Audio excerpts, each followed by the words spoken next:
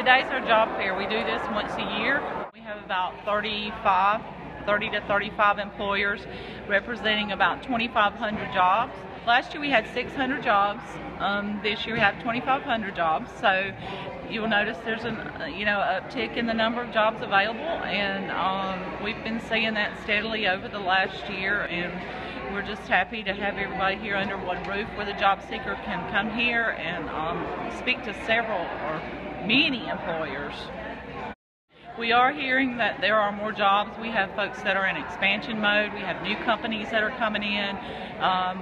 We have folks, a lot of folks are going through temp agencies, so people who traditionally would not have taken a job through a temp agency, that's become a popular avenue again, that they would do a temp to perm position. So being hired by a temp agency is not a bad thing, it's a good thing. It gets your foot in the door.